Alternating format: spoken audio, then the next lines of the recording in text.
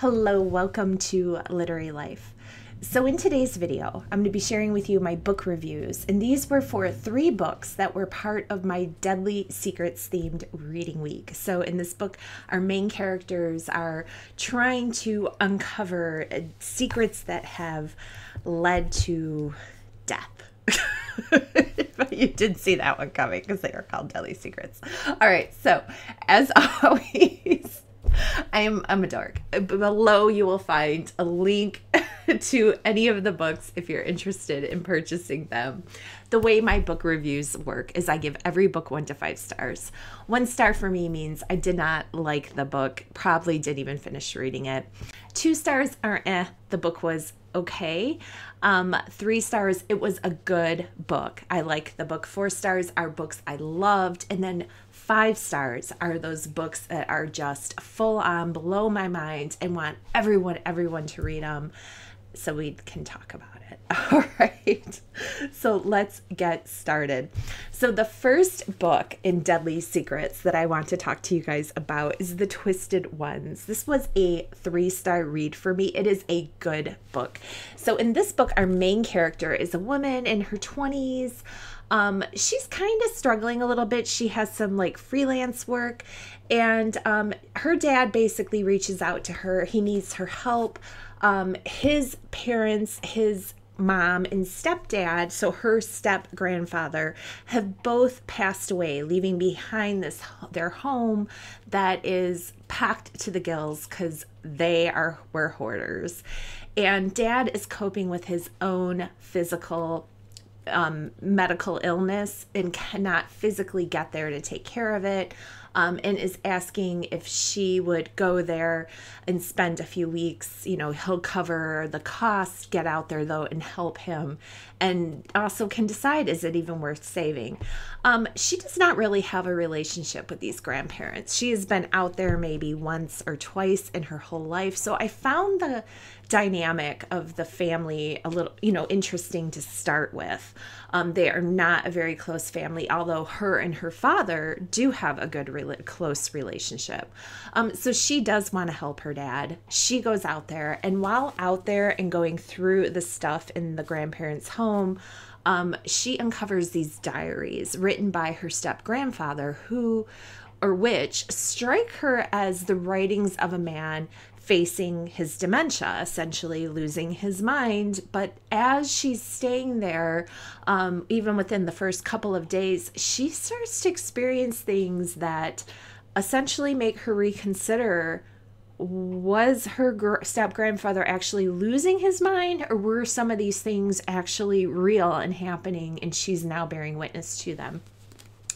What is really cool about this book was its unique twist. I actually did not expect the book to play out into the situation it was. So the plot itself I found to be, like I said, very unique, and I enjoyed that. It wasn't the typical trope I would have expected based on the description. I'll put it that way. So I would definitely, if you are a thriller fan, put this one on your radar, because I think you're going to get a unique play on the situation, the setup that I've covered so far. I loved the characters. There's a lot of funny people in the community that our main character meets and interacts with, and I was giggling at several points. I love the lines and the dialogue between the characters. Really good. And in fact, our main character has a dog, and I am a huge dog lover. I have 2 of my own, and her dog is so funny that her dog is actually a character in my mind in the book.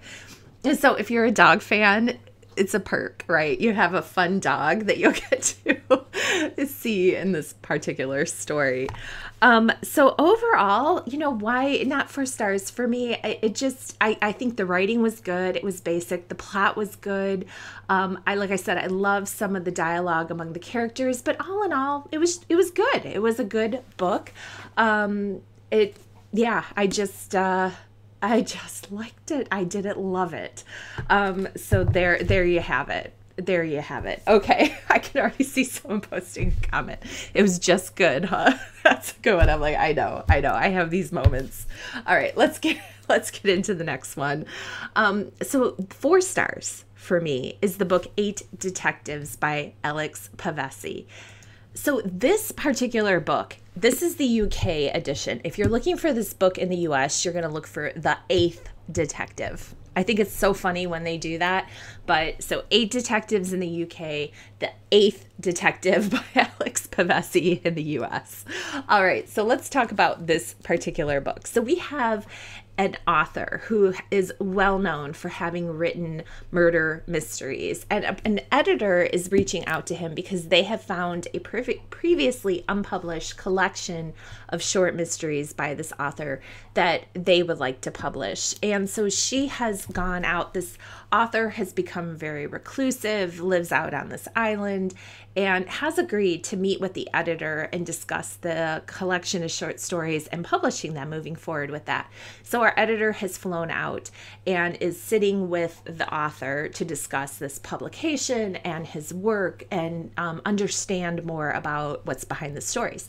What I absolutely loved about the way this story was set up was its framework, because we have a chapter, which is one of the short stories, and our author has requested that the editor read them aloud, and then they talk about the short story, the murder mystery. And it's very, our editor is just very analytically minded. And so what she picks up on the stories just lends to this really interesting conversation. And it reminded me a little bit, if you were an Encyclopedia Brown fan, I used to love reading Encyclopedia Brown books. It's so much fun because you get these short literal murder mysteries, and then you get into the next chapter where you have our author and editor discussing the murder mystery and the elements of it. And then woven in with that is an actual murder mystery that had occurred back in the author's life that the editor is aware of. So they're also starting to weave in discussion around this real life in the fiction book event that the characters are aware of. And so you have this really fun play on these short murder mysteries that you get woven into, very well written, so entertaining in and of themselves. And then in between, we dive into our main characters discussing this real life murder mystery, as well as the elements that make up a murder mystery for writers, and getting to the end of the book where there is a solve. And let me tell you guys, the real life in the book murder was so intriguing and engaging, and I did not see it playing out the way it did. I don't want to spoil it for anyone, but that in and of itself, 4 stars. Absolutely love this book. Fully entertaining. All right, final book is going to be a 5-star read. And those of you that have seen my videos before speak about this author know that she is one of my favorite authors. And so this will not be a surprise. And that was the book, All the Devils Are Here by Louise. This book just came out in 2020, as did the last one. And this is part of an ongoing series with a main investigator from Canada called Inspector Gamache. For those of you that have not perhaps read Louise Penny, I just need to tell you that this cast of characters, they are so, God, they crawl into your heart. I don't know if crawl's the right word. I'm still creeped out from the twisted ones, but thinking back to it, but they just become a familiar. They're just so well written, so well developed in the town that they're from. This is just one of those series that you are going to miss it when they're no longer being written. And I'm glad she's continuing to write them now, but they're just beautiful. But anyway, let's get on to what this particular book is about. So Inspector Gamache and his wife have flown to Paris from Canada, from their home in Three Pines. Their daughter and son-in-law, Jean-Guy, and I'm totally blanking on their daughter's name right now, have gone to Paris. Jean-Guy has accepted a role at a company, so this is supposed to be a move. And so Inspector Gamache and his wife, Renee Marie, have gone to visit their son-in-law and daughter-in-law and see their grandchildren. And while there, they get together with Inspector Gamache's godfather, who is like a billionaire.